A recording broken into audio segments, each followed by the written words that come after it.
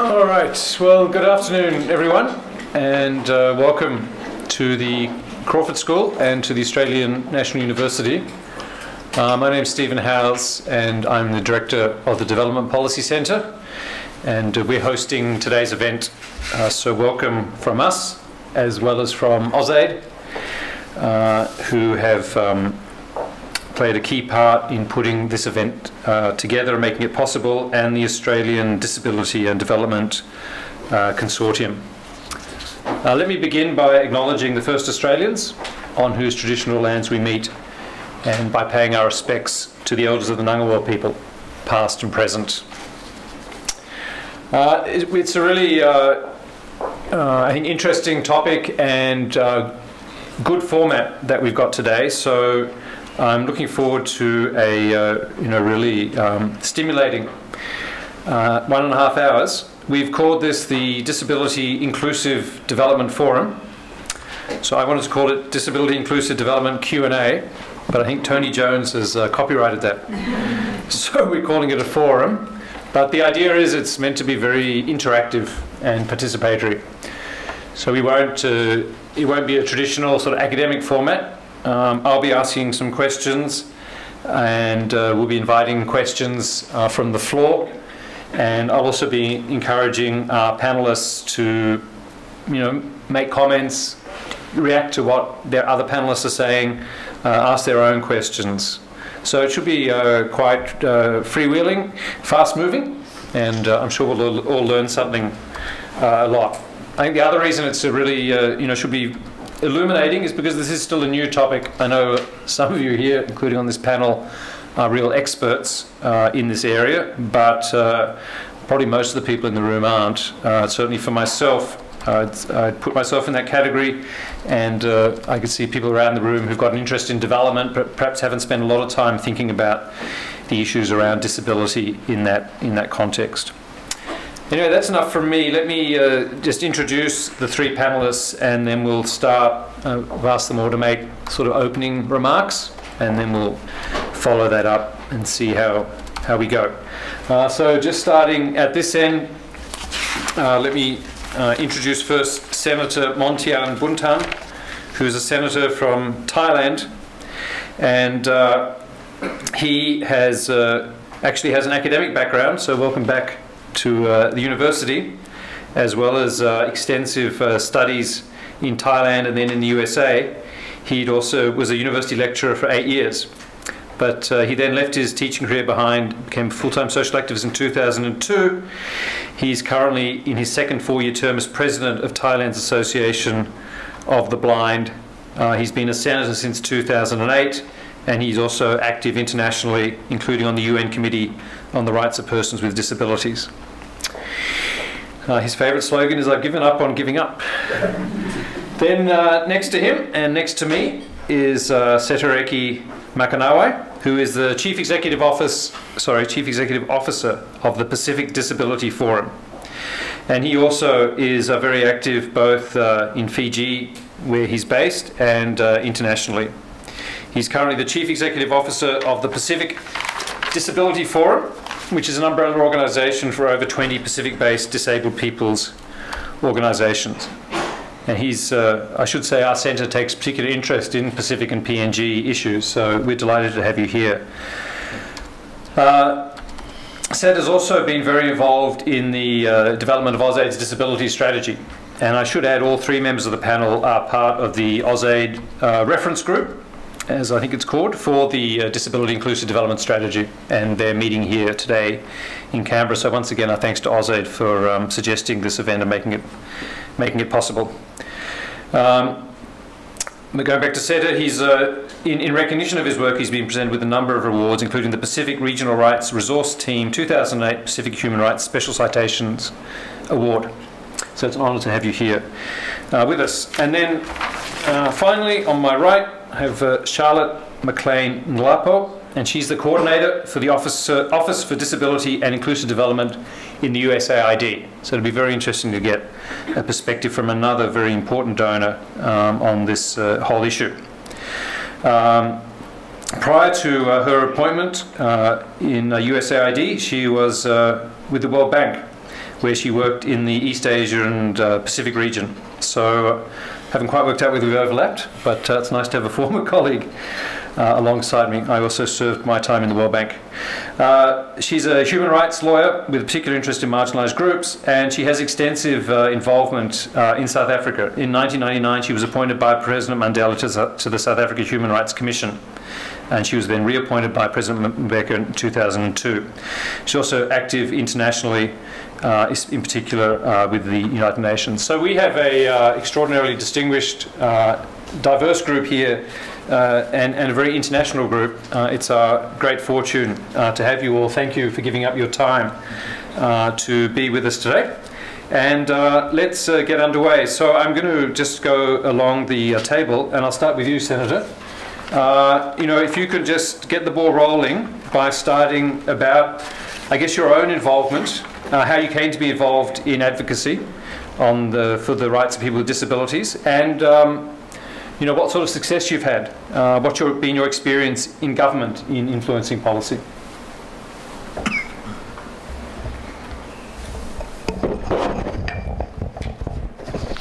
Thank you very much, Steve, and very good afternoon to all of you here. It's an honor to share my experience and thoughts.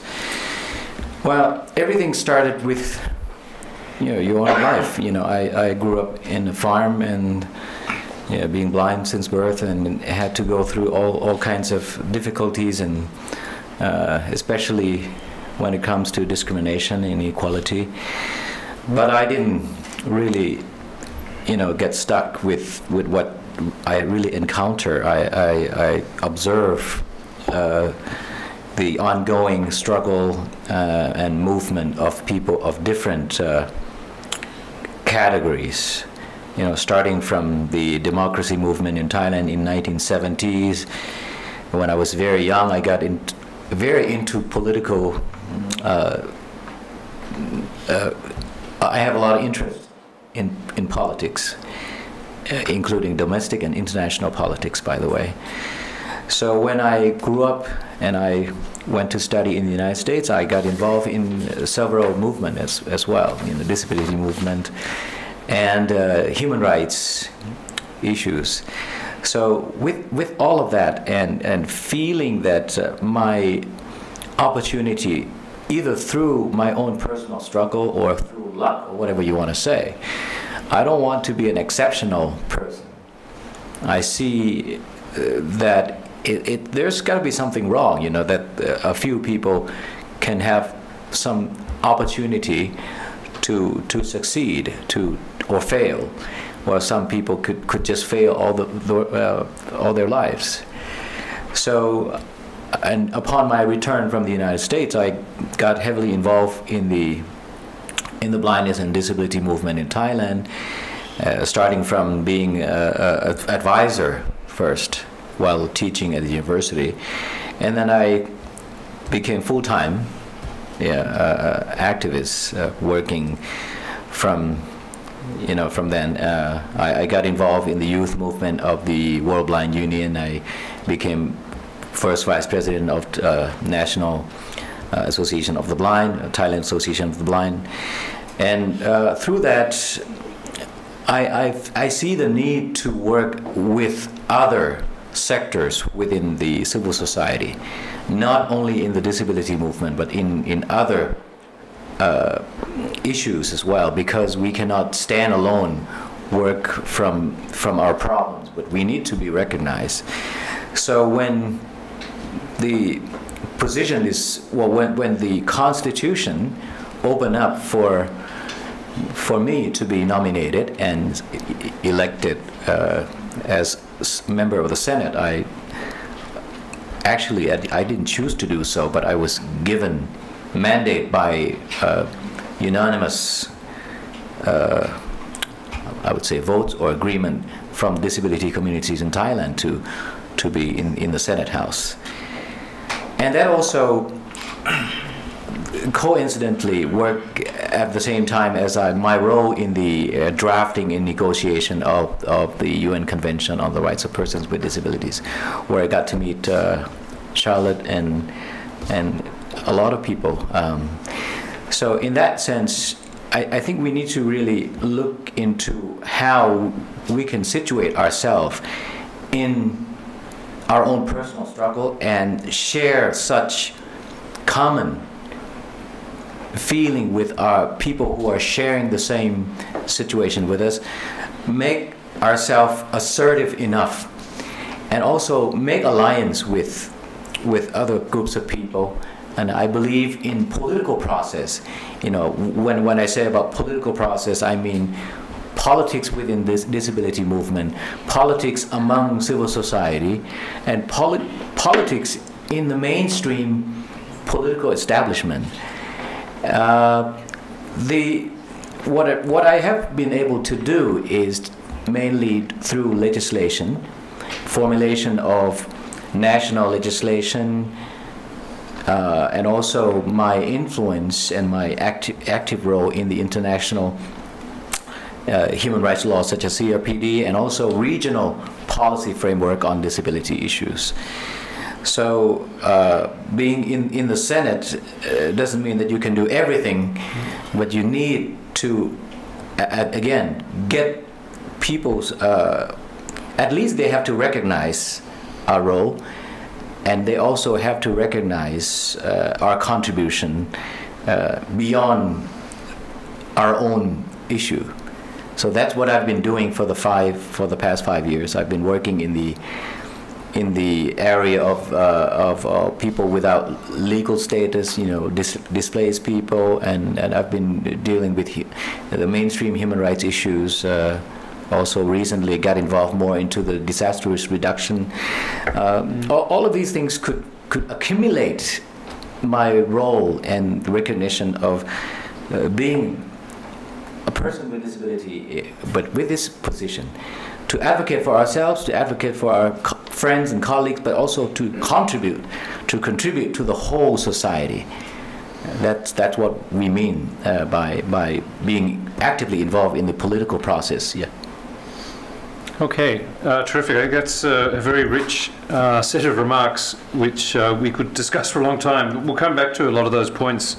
I think I'll turn now to you, Seta, and just ask you sort of similar set of questions to reflect on your own experience in a very different context. You know, I can't imagine really two more different regions than the Pacific and Asia, and what progress you've seen you know, during your time in terms of the rights of the disabled. I'll just, we have to share the microphone. Okay. Oh, sorry. Yes. I'll shift this across. Yeah, it's just on your. Yeah. Oh yeah. Okay. Okay. Yes. Thank you to ANU. Thank you, Stephen, for the opportunity. To AusAID and also to ADDC, and to you, the audience that are here. It wouldn't be a forum without you sitting here. Otherwise, three of us would be talking to the two walls in this room. Unlike Senator Monthian, who's a good friend of mine over many years, I was not born blind. I was a sighted person until I was doing my last year at high school in an all boys school in Suva, in Fiji. Stay in a boarding school. What struck me when I lost my sight, it kind of changed my life too. In many ways, the aspirations I had, the opportunities that were there as a sighted person, kind of diminished or almost gone when I became blind. So then in terms of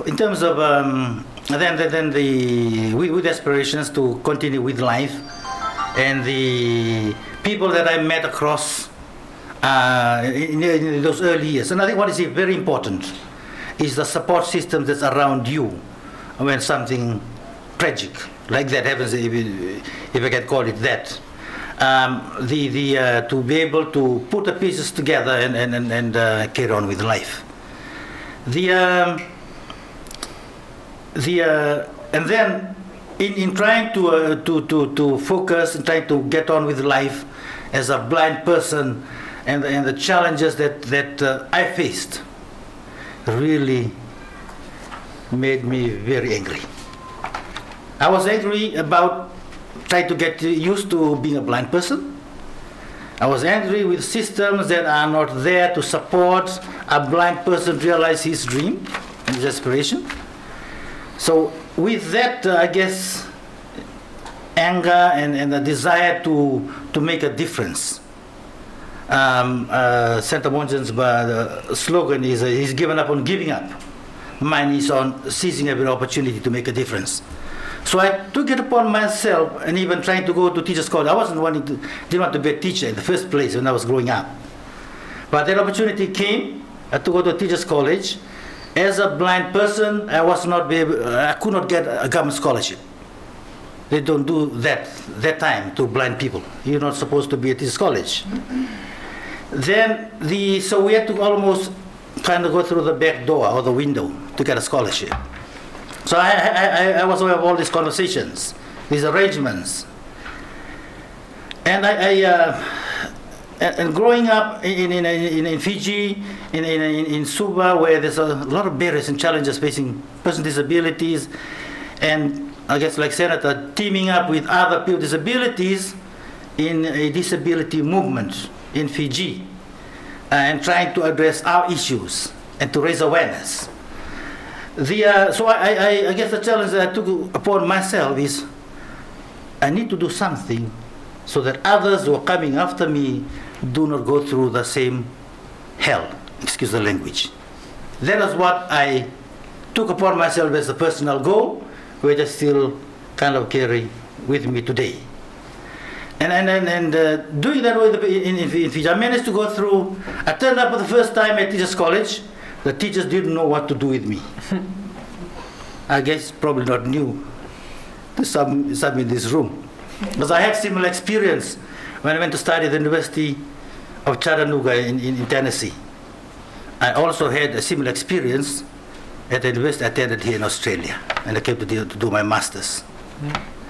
It's almost like having to fight a battle all the time. You want to do something about yourself to make things better.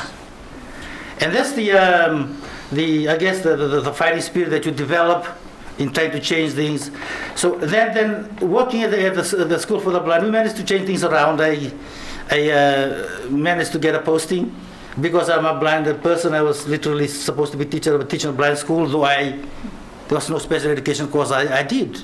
And all my teaching practice was in regular schools, teaching sighted children.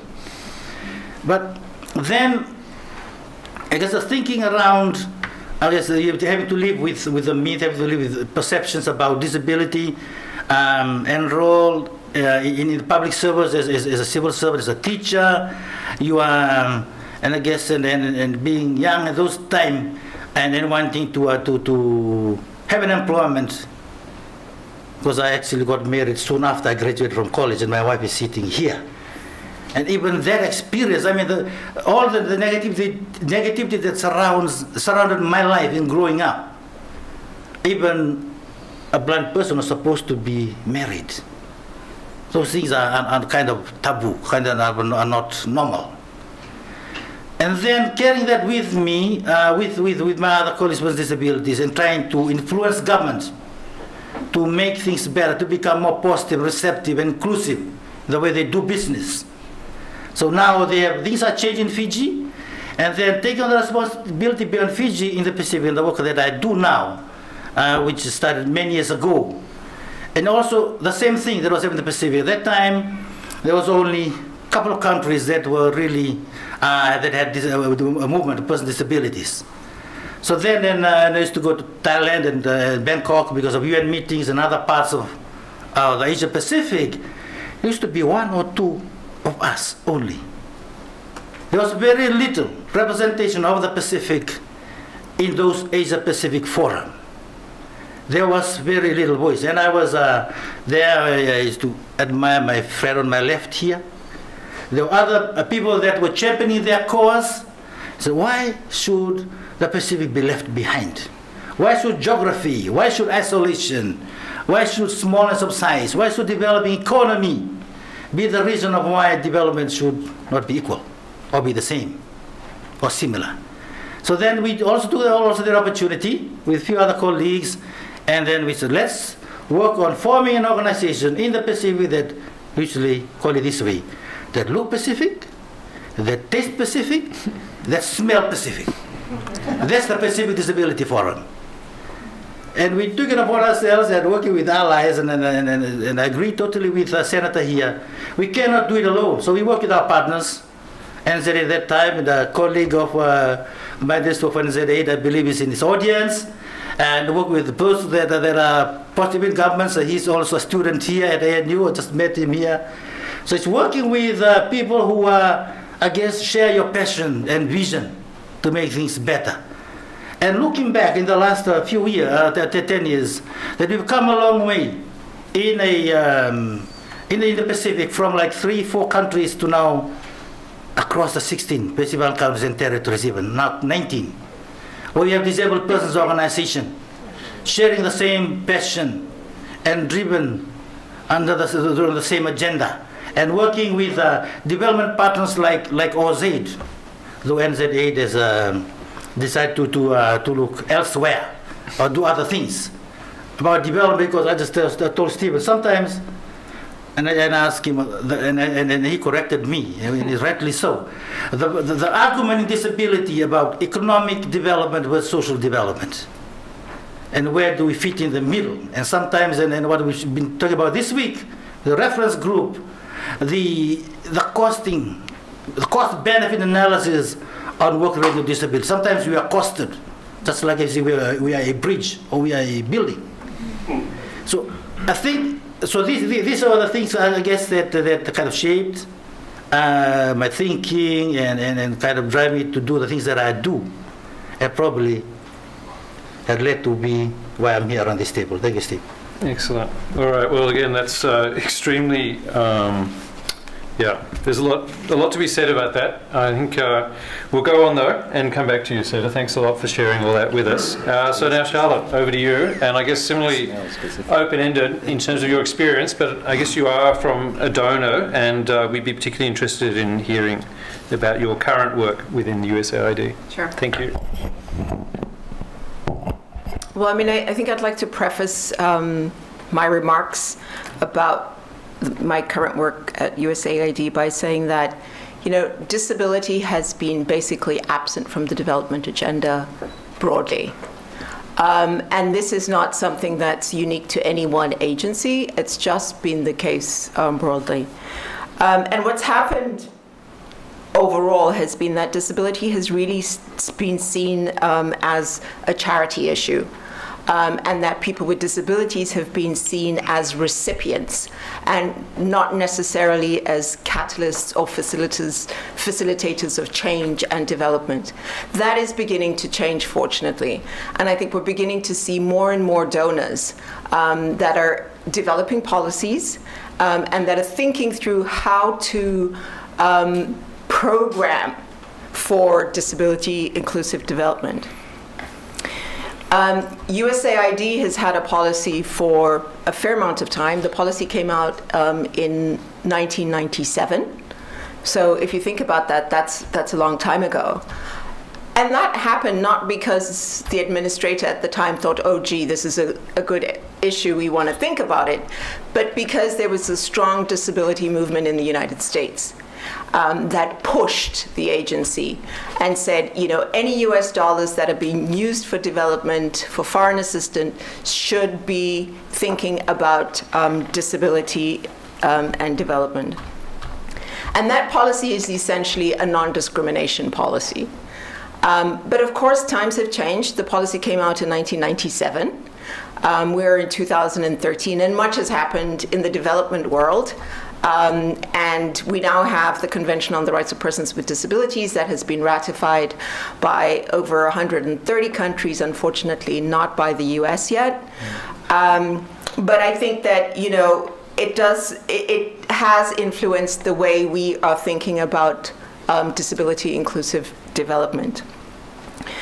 So, I mean, I think there are a couple of issues that I've sought to focus on within the agency. But just maybe to back up a bit and say that my position at the agency is a new position. It's the first time ever that the agency has a full-time coordinator on disability inclusive development at a senior level. And my position was part of the Obama administration, so I was appointed by the president. And I say this not because I want to brag, even though I do want to brag, but because it's so important to have that political sense that this is really an issue for us to think about. I mean, there were so many other issues that could have been selected. So I think that that's really important. So having the political will at the highest level is absolutely essential. I think that that's been very important for me because I've been able to come into the institution, into the agency with that sense of gravitas and support of an administration. So what do I do when I get there? I mean, it's one of those situations where you're there now and the expectations are huge. They're huge from within the agency, but they're also huge from outside. So there's that external push and there's the internal push.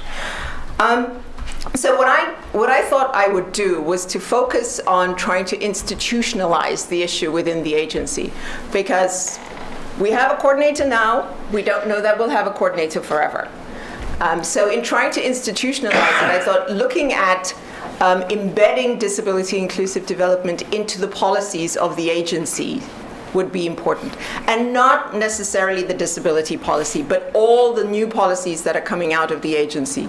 So if you look at the suite of, say, there's a whole range of new policies that have come out of USAID, and they range from youth, gender, climate change, education. All of these include disability inclusive development. At some, and they range, some more and some less. But the idea is that you want to make it part of everybody's work. It can't just be the work of the coordinator. It has to be something that's internalized by the agency, or as I like to say, it has to become part of the DNA of the agency. So I think that that's been very important. I think the other part to that is then finding ways to ensure that policies are translated into the programmatic piece of the agency's work. And that's difficult. That I think requires skilling up staff within the agency. So one of the things that we did was to develop an online course on disability inclusive development. It's a very basic course, but it really takes a staffer through what are the key issues and how do you do this. We're hoping then to do a second course that will drill down, and be a bit more substantive in terms of some of the conceptual issues. So I think skilling up and building capacity in-house is absolutely key. I don't expect every single person in the agency to be an expert on disability inclusive development, but I do expect every single person in the agency to think about it when they're developing programs, whatever it is that they're developing. So that's been an important piece.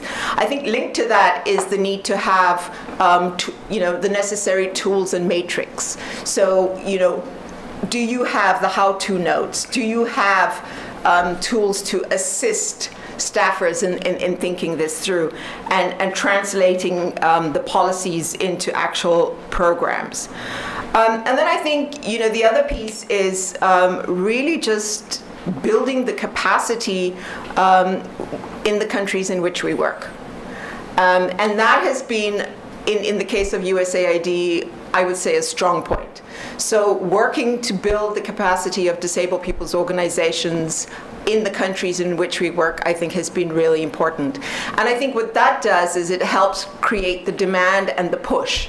So we're having DPOs say to aid missions that may not be including disability, why aren't you doing this? And holding them accountable. So I think that that's a really important issue. I do think that there are some kind of common issues that have prevented a better kind of movement around movement or advancement of disability within the global agenda. And I think that one is that there's some structural constraints. I think there are definitely some attitudinal constraints.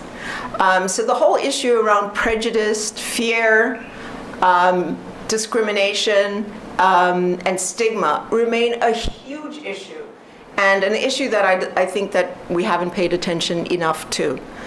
And then structural, I mean, obviously you've got the physical, but I think it's more than just, as Rosemary loves to say, let's just get over the ramps.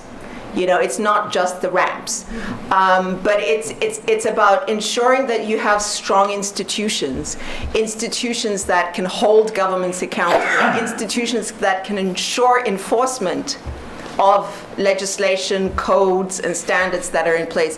I mean, I've been to countries where you have just the most brilliant pieces of legislation, and then when you look around, you're like, oh wow, what happened here? But you don't have the institutions to actually ensure that there's compliance. I mean, I think there's just some common things that we need to think about as development practitioners, development scholars going forward, and that is that, development cannot continue in the way that it does if it does not recognize and include 15% of the world's population, of which are people with disabilities, and that I think getting people with disabilities involved as participants, as contributors from the beginning, help getting them involved in the design of programs is really what we should be doing. I think what encourages me every day is that there are increasingly, as I said, a number of donors that are thinking about that are addressing the issue of disability inclusive development. But I think we're seeing a far greater sophistication amongst disabled people's organizations in relation to this issue. I put out a call to academics, and actually maybe a challenge to academics. I know there are a couple in this room that are doing some great work, but I mean, broader than that, I think that we need to really start seeing academics thinking about the issue of disability and development, and really seeing it as a discipline and not as just, oh gee, that's a trend or an interesting issue, but it really is a discipline. And how do we bring these two disciplines together, the discipline of disability and the discipline of development?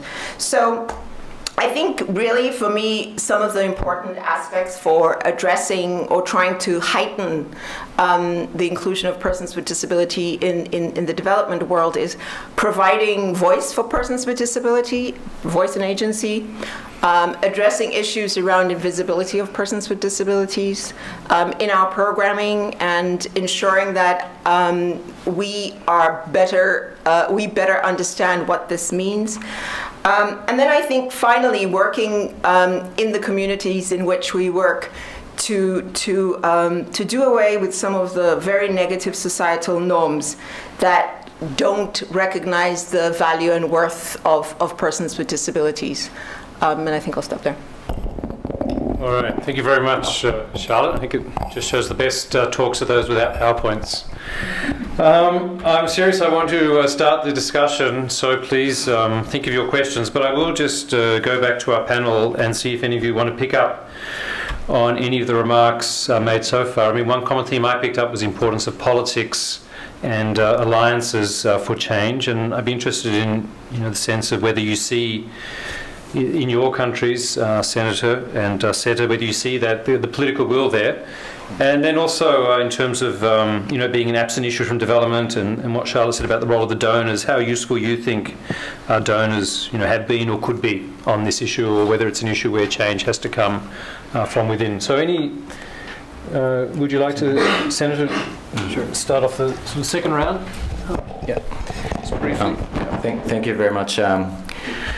Well, we have planted the seeds of our involvement, as I mentioned earlier, that first starting with self-advocacy and then forming alliance with people with common issues, common problems and difficulties to face and to achieve, and then finally insert ourselves as important contributors to the society. So that has paid the price. Actually, we have gone in transition now from being solely put in the position of being recipient of charity help, moving forward towards being a rights holder and also effective and full participants in the mainstream social, political, economic sphere of the country. We're struggling now to.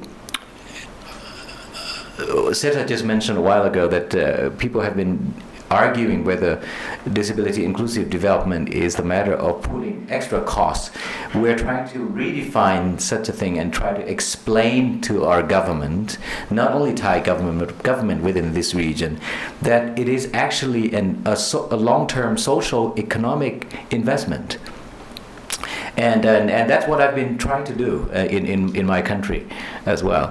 Because you believe it or not, right now you heard from Charlotte that we have 15% of the world population who have disabilities. And the number is going to keep growing.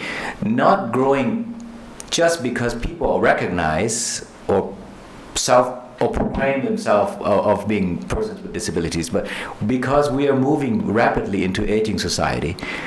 We're moving into heavy industry, we're moving into more accidents and more environmental hazards and all kinds of things like that. So disability will increase tremendously.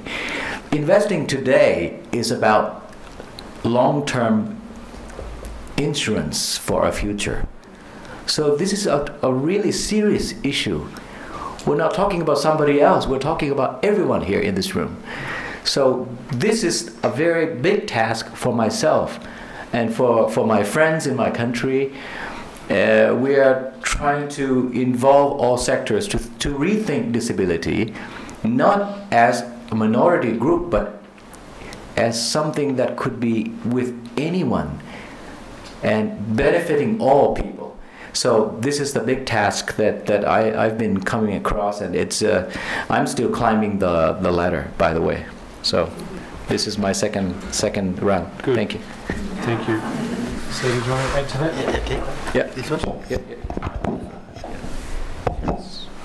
Yeah. See? Just yeah. Okay. Yes, the political will, it is very important. Charlotte did talk about that, and the politician on my left here, Senator Monthian, promotes that. It is very, very important. I'm hesitating because I don't want to talk about politics in Fiji. But why not? Nonetheless, there has been political will in Fiji. They've signed through the current regime. They've signed up to the Convention on the Rights of Persons with Disabilities in 2010. They've adopted a disability policy and have done other measures. But I think what is key is how those policies are implemented, the connection between policy and practice. Because we can have good policies, we can have good legislation, if it's not seeing the light of day, if it's not impacting the lives of people that matters the most, and still remain in shelves in government departments, or even in organizations, drawers, they're no good. No good to anybody, to those who develop it, and to the beneficiaries of those policies. So I think that's it is important to have political will. It certainly helps make drive the process of in occasion for persons with disabilities. When it's political, it makes the space. It creates a space for us to be included, to be at the table. Because I think, and then that's the other thing that I was going to mention about working with development partners or with governments. What I found in the work, in the experience I've had and whether it be a development, a government officer in a rural Fiji, an outlying country, outlying island, and in the Pacific where traditionally and culturally, disability is often related to ancestral curse, parental misdeed, that your parents did something wrong or stole money from the church offering, something like that. And then linked to the association even with witchcraft. So those kind of things really put us in a tight corner that when we try to claim for our space, and in a culture where you respect the elders, you kind of do what you're told. So you find yourselves in this space where there's a lot of oppression against you. And as a person with disability, with an addition of a disability around this cultural context, it can become very, very difficult. And you almost have to develop a hard, thick skin, I guess, which is what I did, I suppose, to be able to help overcome these barriers. But I think once, and when I share with other Pacific countries, sometimes getting us included to be at the table. What is the relationship? What is your attitude? If I come as a person with disability to you, in your office, you are a government officer providing services. What is the relationship, right? My argument is the relationship is never equal, even at that point. And it's a lot to do with our attitude. It's a lot to do with our judgment.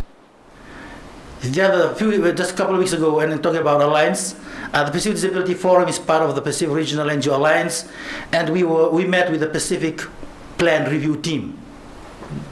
And we were talking about, and so somebody talk about donor agencies coming with their big pockets. And I said, I don't think it's about big pockets. Development is not about having big pockets. It's about treating each other equally as equal partners in development. I think in the area of disability, I think that's what I found to have worked very well with your government in Australia through AusAID. We have been treated as an equal partner. We may not have at the outset what you actually need, but there are things that we bring to the table that you even need to consider. That is worth the respect, that's worth giving the opportunity to be an equal partner in that space. Because, I mean, development is not just about money. Development is about practice, development is about how you become a partner to that, those providing the money to see those impact delivered and making impact on the ground. So I guess I've covered quite a few things in my second round here. So it's about overcoming this. In the Pacific, culturally, there's a lot of things going that make life tough for persons with disabilities. But how then we create the enabling environment, how we create a safe space for them to become themselves, for them to empower themselves and be empowered and supported so that they become equal partners in development. Thank you, Steve. Thanks, Seda, and good to hear those positive words about the AusAID approach. Charlotte, do you want to add anything at this stage? Yes, I would like to actually. I think that, you know, certainly from a donor perspective, I think that there are a couple of things that, as Seta said, you don't necessarily have to have deep pockets or bags and bags of money. I think, you know, there are things like influencing the policy dialogue. You know, you're at the table, you're talking about it, you're talking about disability inclusive development as part of an integral part of the larger development agenda, I think is really important. This may have obviously resource implications, but building capacity. And you know, here I point to AusAID's awards. And I think that that's, you know, a really positive example of how you can build capacity to address the issue of disability inclusive development going forward in partner countries. And I think just overall, donors could do a better job in terms of collecting disaggregated data on disability in the programs that we're already engaged, that we already have. And that's about, you know, going back to the drawing board and looking at, you know, what is it that we're doing, what type of data are we collecting, and then finding ways to include better data on disability. And then I think another area which is pretty obvious is the one around sharing best practices. And I think, speaking, donors talking to each other, donors talking to, country partners is really important in that regard. Working with DPOs in that regard is also important. But I think there's also something else that we don't do enough of, and that's sharing what is possible. I've worked in countries where people with disabilities can't imagine that you could have an accessible transportation system. It's just not something that they have started to think about because this is not, they've never been exposed to it. So I think sharing what is possible really helps. Certainly disabled people, because it helps you think, well, gee, we can actually get there. This is what accessible transportation may look like. So I think doing a better job of that. And then I think providing technical assistance is really important. And again, I think there are different ways in which that can happen. And leading at the global level is always important. Good. Right, well now it's really, this forum's in your hands. We're going to turn over to questions. We'll maybe get a few questions and comments and then go back to the panel. I will just remind you, we are recording this, so if you do want to say something, I encourage you to. You will be on the record. I know we have other experts here, other members of the Disability Reference Group, but I also encourage you to participate. I think Lachlan has to change the battery. And microphones, just speak loudly and maybe mention your name, just name where you're from, and over to you. I'd like to get away with two comments if I can. I'm Christine Walton, I'm the Executive Officer of the Australian Disability Development Consortium. Excuse me. The first one is that this being an election year, if you go to our webpage, we've got a call to action to our politicians, and I'm bringing that to your attention because it aligns with what Charlotte had to say in her comments about the political buy-in and about how it has to be not just the policy, it has to be systemic within any policy. So what we're actually, one of our asks is to have an ambassador for disability, as we have for the HIV within the AusAID office. And the only way we're going to get that is if people make it known that that's what we need. So we've been lobbying very hard to both the coalition and to the Labor government to say this is your opportunity to either make a statement that we're going to do it or to do it now. We're asking for it to be appointed roughly the Deputy Director General's position, so it will be a systemic way of thinking within the program and development area. So don't go away and just say you had a nice morning or afternoon. You can do something. You can write that letter and ask them to write to the Foreign Minister or the Shadow Foreign Minister, and you can make that difference. So I encourage you quite actively. The second thing is I have to do this. It's when we were working on today, the flyer that came out to say, is disability the latest fad? And obviously I reacted quite passionately because a few of my colleagues asked what's wrong. I found that a really disturbing question. And the question one of my colleagues said to me was, perhaps you could ask, would they be game enough to say, is gender the latest fad? And if so, would you be brave enough to put that in writing? So I challenge that, and that just shows me how people are thinking about disability still. Thank you.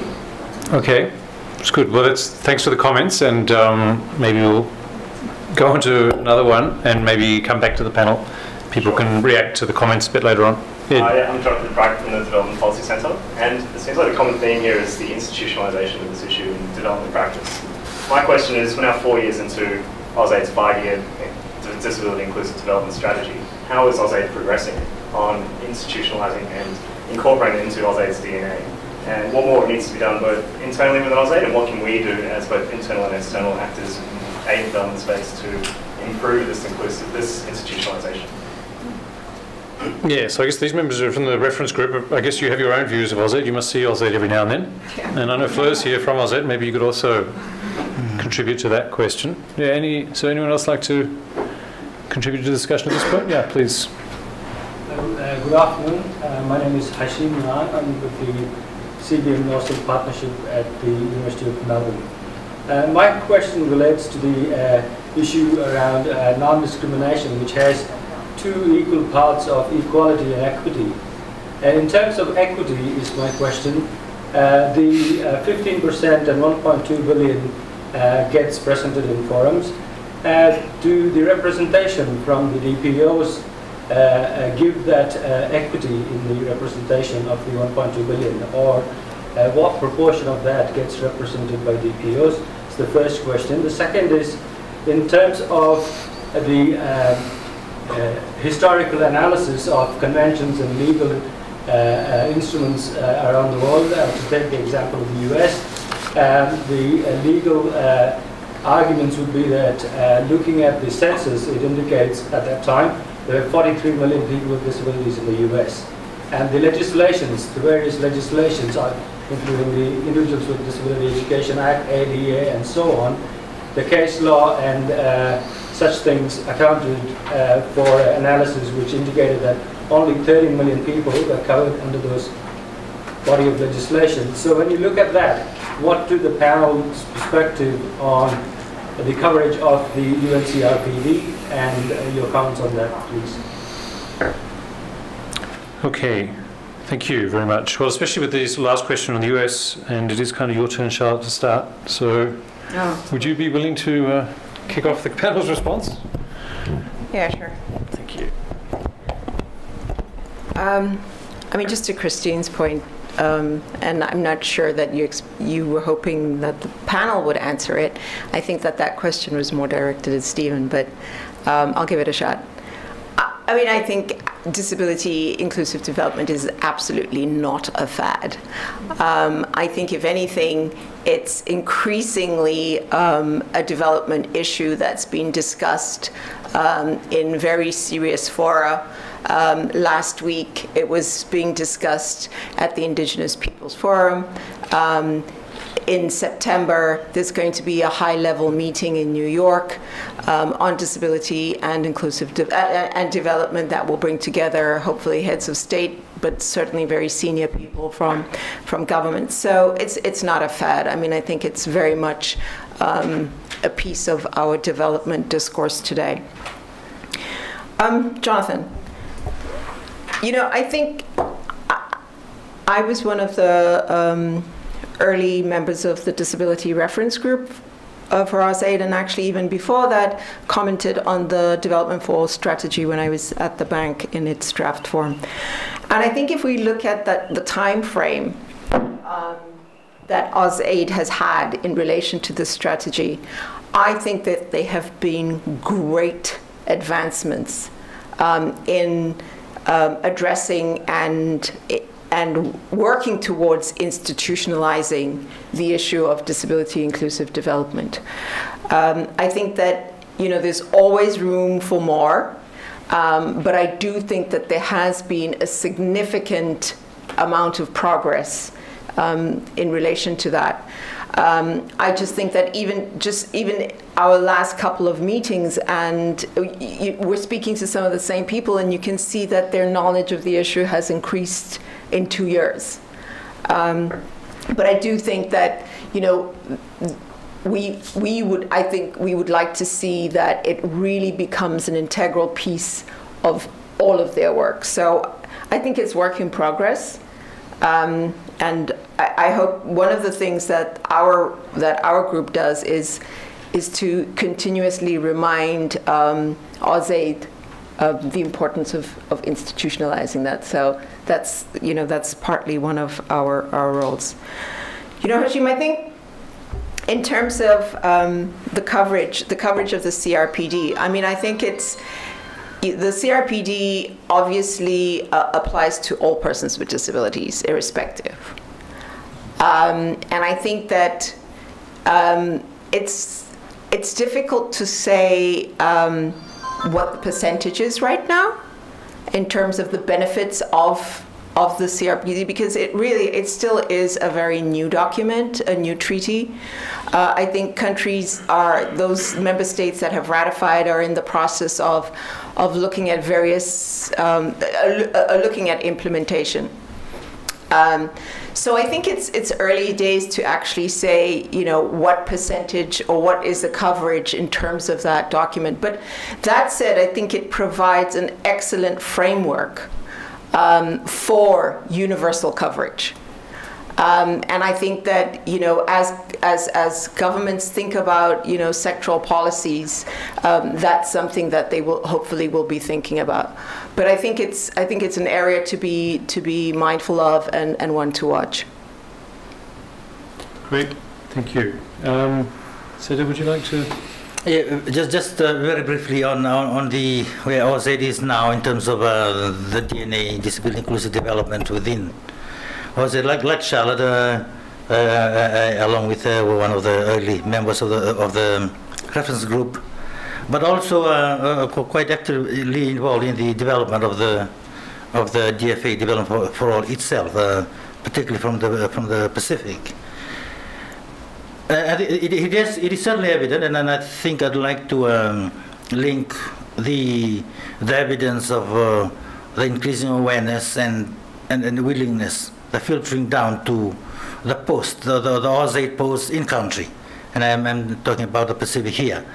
How AusAID missions, AusAID posts, the staff are being made aware, and in some cases are actually doing a very good job about ensuring the active participation of person with disabilities, consultation, genuine consultation with disabled persons organizations. So across the Pacific, where there's been sharing of information, and I think some also training of AusAID staff to embrace and also deliver on the DFA strategies, as well as the actual try to embed that in their day-to-day work. So, like Charlotte, it is work in progress. Where are we now? 2013, 4 years down the road after implementation of the development for, I guess, 3 years more seriously. The even in terms of the support to, I guess the last question around DPO involvement, I think it depends on the space that's given to them, how they can represent themselves. I end up, a couple of years back, I went to one of the Pacific Island countries, and that's the first time they saw a blind person walking with a cane. So you come across these kind of situations where you get to meet with people the reality that I think that Charles was talking about earlier, about even the possibilities. Can persons with disabilities go to school? I mean, those things are very important, very key, and DPOs can address those. One, if they're given space to mobilize themselves, and given room and support where necessary to be their own voice in advocating their issues. Thank you. Good. Thank you. Monthian. Thank you again. Well, first of all, it's time for me to talk about AusAID now. But now that I've covered the content that I wanted to say, I think it's because of AusAID strong effort on this issue. We have seen a recognition of so-called disability inclusive development being articulated in many regional, international policy framework and guidance, and or all kinds of things like that are being more recognized for the past few years, and I can witness that because I've been through all of this formulation. Among development professionals, I think this concept is beginning to sink in, and from observing from perspective of a DRG member, I could see that within AusAID we have seen more effort from different sectors to involve disability perspective, to make their programs more disability inclusive. That's a welcoming sign. We just need to go further to see the real indicator of the practice of that.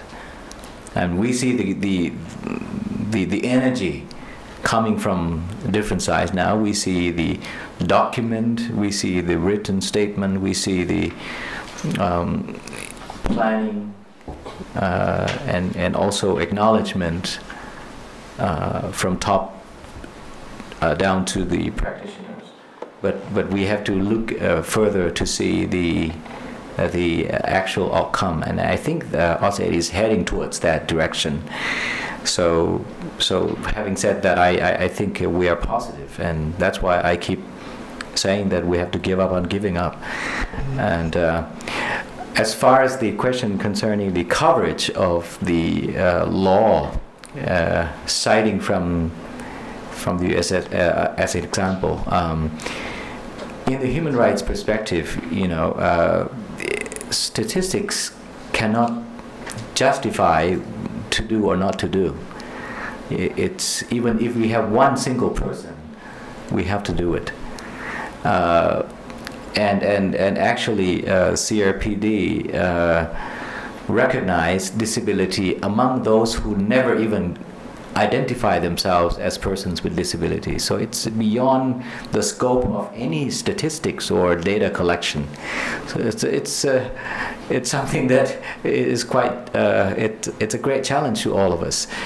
We are striving to meet this very high goal, but yet we have to come back to reality as well. Yeah. So even if we have been able to achieve only 1 in 100, or climb up to 10 or 20 or 30%, that only reminds us that we need to do more. That's it. We cannot just say, oh, we're not going to get there, so we might just stay away from it. No, cannot do that.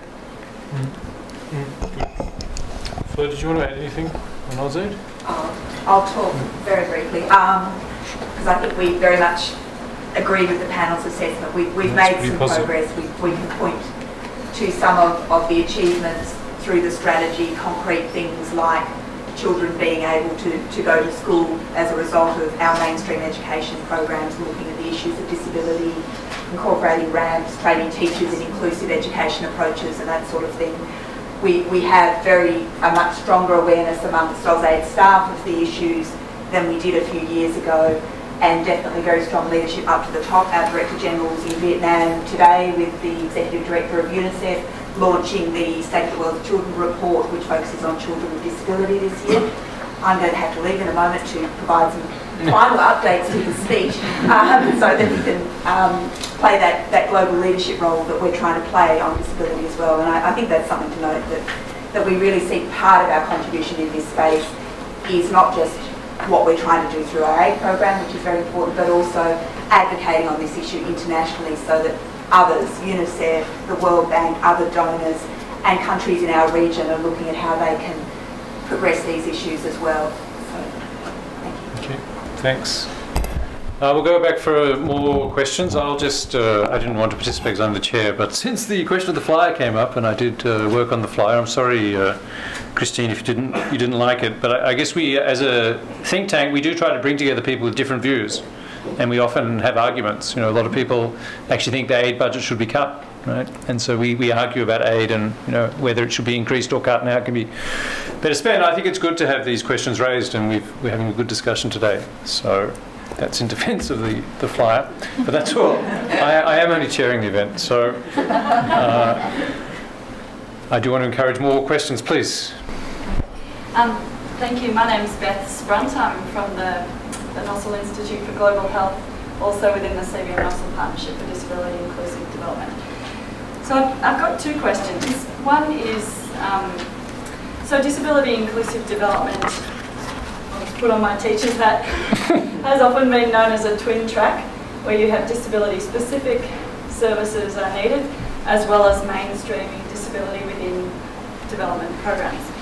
So my question is, having come, so 30 years ago where it was heavily around rehab and assistive devices and medical intervention, where we're probably now You know, we're certainly looking at the mainstream contract a lot more, but are we at the point now where we need to think, actually the health systems that need to make this all work, are they keeping up with this agenda?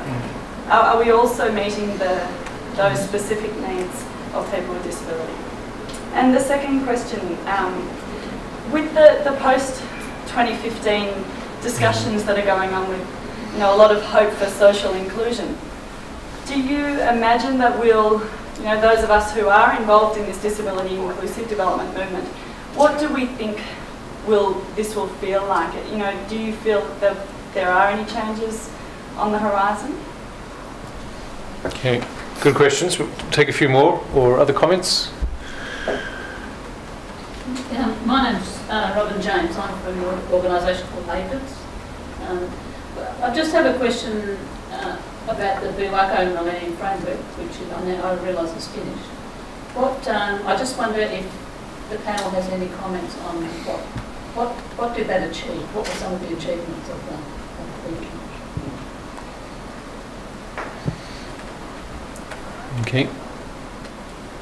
Yeah. There's somebody in the back. Hi, Alexander, Gender Consortium Centre for Development Studies at Queen's University, and just started at Coffee International Development. I have a very broad accountability mechanism of having DPOs around just broader, but I'm interested in some more specific accountability mechanisms at organisational level and examples of those. So, you know, what's been proposed at USAID or used to actually get accountability institutionalised. All right, they're great questions. I think, and I'll open it to anyone who'd like to go first, or you don't have to answer all of them, whichever ones you think you can best contribute on. Well, before I forget, can I? Yeah, sure. Sorry, sorry, I'm getting a bit short-term memory. Yeah. Well, I think dealing with the question of how do we see ourselves in the post-2015, I think we have to really look at two spectrums here. We see disability as a cross-cutting issue, you know, that should be included in all aspects of whether existing 8 goals or more goals or whatever the MDGs will produce, or post-MDGs will produce. We see disability issue.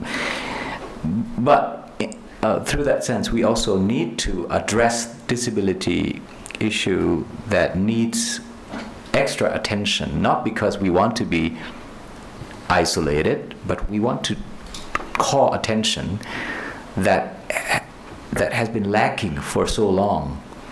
Something that I think the gender people have done quite successfully is that they say, oh yeah, we are part of the intersectionality, you know, part of the marginalized, vulnerables, but we have extra value to that. We need to keep the gender as both integral part of the marginalized and a special issue. I think disability also needs that kind of mentality, you know, because it is disproportionately neglected issue. It has been so. So we need to see it from both dimensions. That's what I think we have to work for. And I think I'm beginning to see that a lot of people are moving that direction as well. As disability inclusive development versus disability specific services, I don't think it's either or. I think we're moving towards the direction of inclusive society, all inclusion, where everybody counts. Whether it is mainstream services or disability specific services, it must be for that purpose. The purpose of ensuring that persons with disabilities can fully and effectively participate in all aspects of life, in the open, democratic, participatory, you know, inclusive society. That's a thing. So I see disability-specific services as just part of the whole system, not not the either-or kind of analysis like we used to think in the past. We have no other choice. We have to move to the direction of, you know, being part of the whole thing. Do you mind if I add to that? Because Thailand is such an interesting example. The nuance to the question is not should we, but are we? I know full well that we need, you know, we need both sides of that twin track.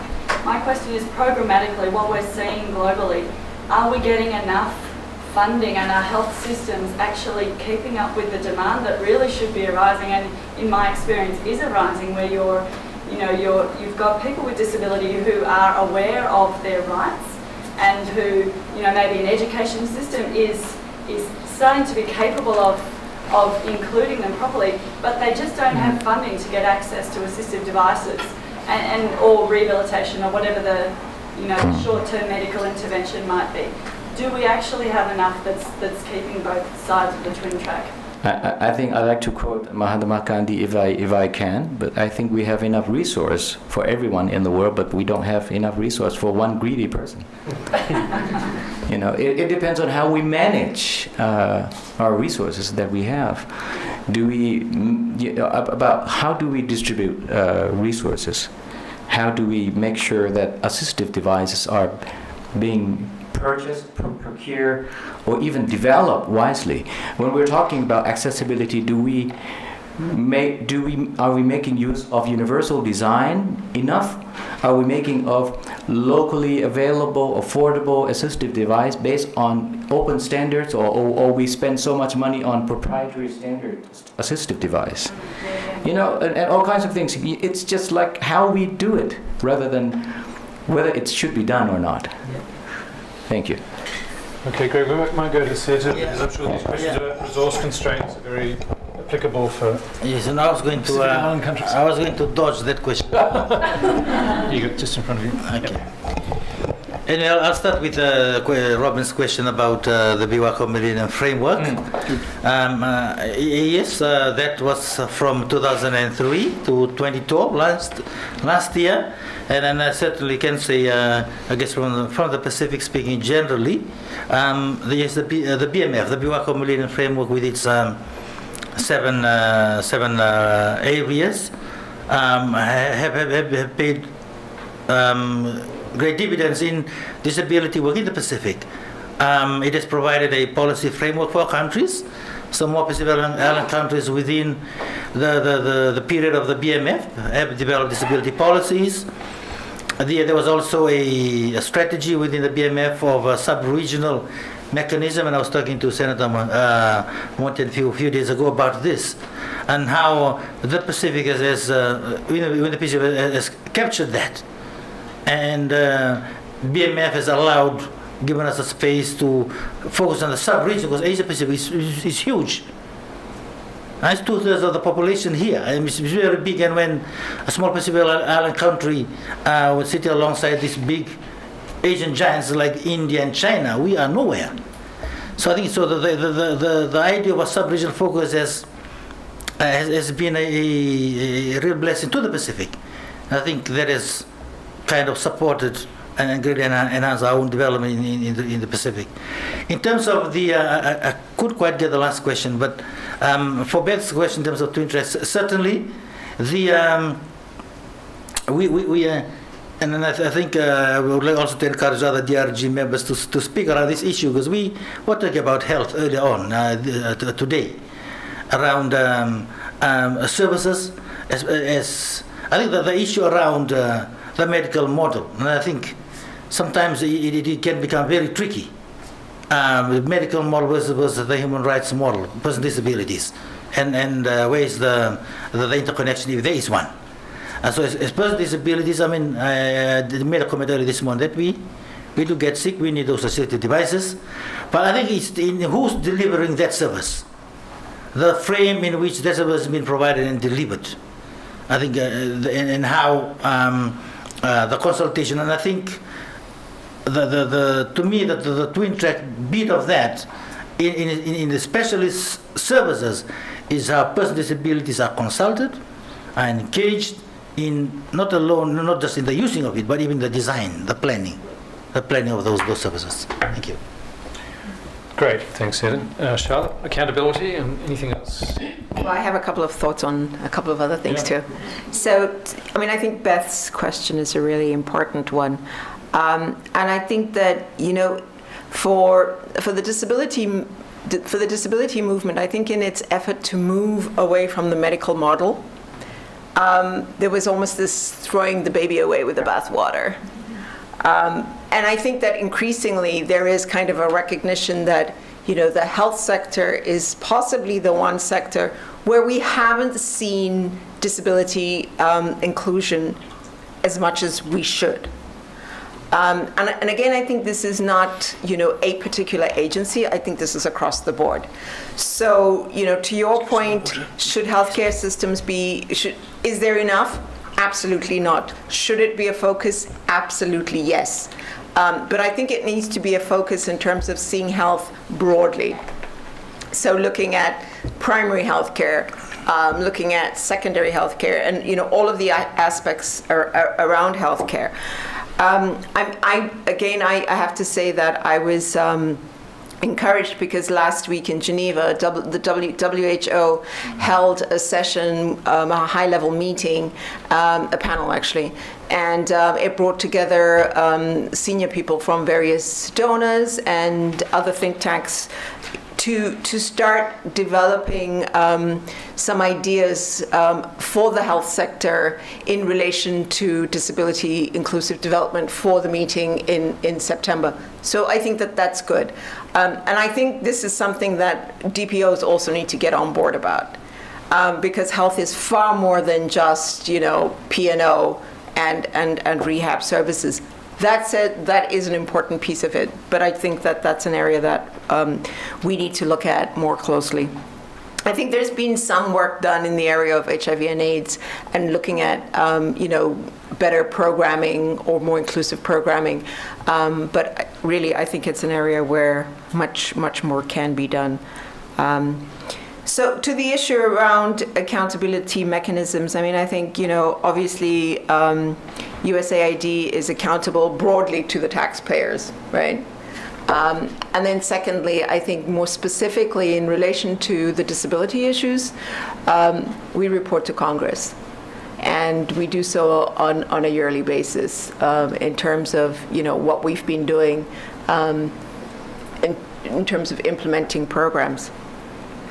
You know, there isn't a formal mechanism within the agency per se, something that I think may be worth thinking about.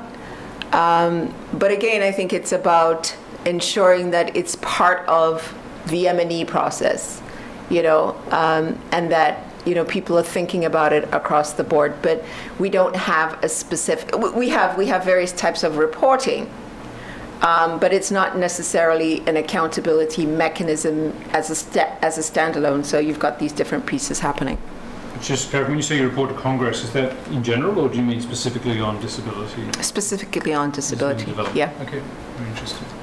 All right, well, look, sadly, we are pretty much out of time, so we're going to have to wrap up. I guess if there are any final comments or questions people would like to make, this is your last chance, and then we'll go back to the panel for their final comments, and we'll have to leave it there. So we are going to take people who haven't asked questions. I'm sorry, actually. There's one here, maybe at the back first. And then, yeah. Shelley Thompson, I work with AusAID, but I have been the special needs officer for the Australian Defence Force, 5 years with cerebral palsy, lead special Olympics, that's my stuff. So I've seen a wide variety. Mine's more of it's not a very clear question, but I just sort of wanted to open it up to comment. When we talk about disability inclusive development, we talk a lot about physical disability, and that's a no-brainer, creating space, obviously participating in society for people who have physical disabilities. But what's your comments on people with mental disability or mental impairment, how we discuss it now, and creating space in society for them? So there's organisations such as Special Olympics that do amazing work in sport, but how about when it comes to creating meaningful, sort of meaningful spaces within society for these people so they can participate not just in sport but into work and other areas? Sort of just comments on that, or examples that you've seen of organisations that are doing that sort. Thank you. Yep. Yeah, I'm Inga Düring from the German Development Cooperation, representing GIZ on the Disability Reference Group, or AusAID. Welcome. Thank you very much indeed. It's a pleasure to be here indeed, and I would like to highlight that German Development Cooperation is seriously looking into the matter of disability and inclusive development since several years. But what I would like to highlight here and put to the audience once again is that certainly it is an international development issue, but it is an important issue of international cooperation as well. In Germany, for example, we have had a very long tradition of very specialized services for persons with disabilities in all areas of society. And on a domestic issue, we are having hard times. It's a very difficult transition from a very specialized system into a truly inclusive system. And if we look at inclusive education, for example, certainly Germany has to learn from other countries, and be it countries traditionally called as developing countries or being other countries around the world. So I would like to highlight that disability inclusive international cooperation is certainly an issue where we have to think how to position ourselves for the coming 10 years and what the different roles of the different stakeholders could be in international cooperation and in exchange of experiences in this regard. So be it disabled people's organization, be it academia, be it private stakeholders and service providers, where do we want to be in 5 years and what is our role or specific role in 10 years, for example? Thank you. Okay, I think this is the very last question at the back. Hi, sorry, my name is Julie. I'm an essay for graduate student from Syracuse University in New York. And I just have a question for the panel and maybe more of advice.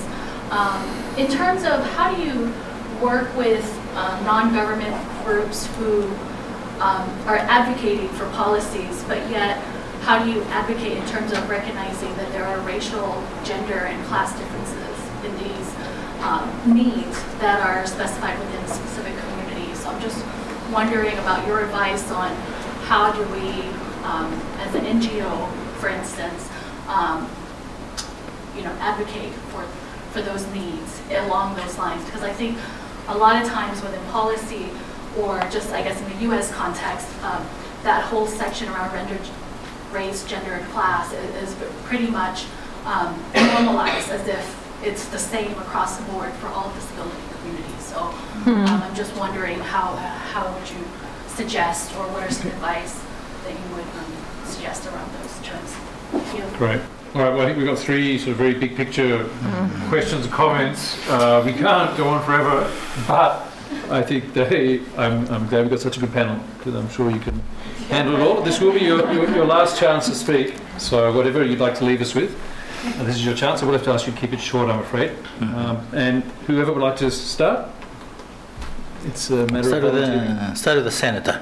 Okay, I think, Senator, you've been volunteered. I've been forced to. Just kidding. Well, before going into the conclusion, I think I had to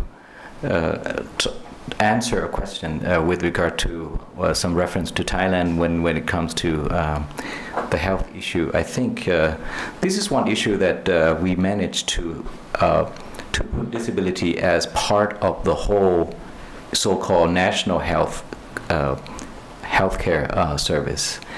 Not specifically about rehabilitation, not specifically about disability-related issues, but disability-related services are part of that integral national healthcare policy, and so that's. I hope that answers. But it's still far from reality, because whenever I go to a doctor, they keep asking about my eyesight rather than my sickness, illness.